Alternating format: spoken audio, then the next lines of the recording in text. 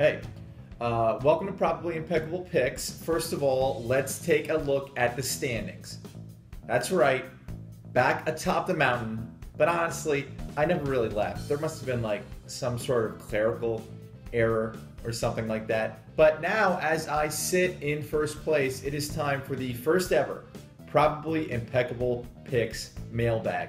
Now, these are emails, of course. The only thing I get in my regular mail are Papa John's ads and student loan bills, which are just great.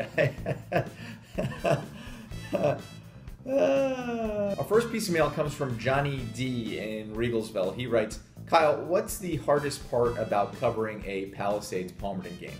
Well, obviously, it's the abbreviations. If you go to write a quick note and you write big play by P, oh wait, they're both P. Okay, big play by PA. No, that still doesn't work. Big play by PAL, and then next thing you know, Mike Stasko has gone 60 yards for a touchdown, and you've missed it. These are the occupational hazards that sports reporters deal with every day.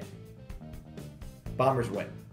Okay, next here we have a piece of mail from Joe L. in Bethlehem. He writes, Kyle, when is the last time Becca beat Parkland? The answer is 2005. 2005, as I remember it, that was a great year for local high school football. But unfortunately for the Golden Hawks, they might have to wait a little bit longer to beat Parkland again. Okay, moving right along here, we have a note from Mike M. in Macungie. Kyle, do you see any flaws in Emmaus? Yeah, honestly, I do. Their running backs coach. But despite that, the Green Hornets will pick up another victory this week. Okay, next we've got James F. from State College. It's a weird one. Does Whitehall have any talented running backs I should know about? Well, James, the Zephyrs do have a bunch of talented skill position players, and that's why we're picking them this week against Freedom. Thanks for your curiosity.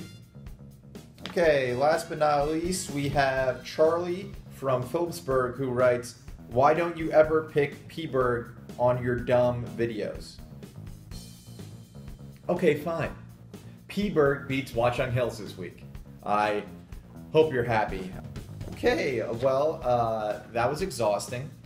Please keep your emails coming, I guess, because otherwise I would have to make those up on my own. And why would I do something like that? That would just be stupid.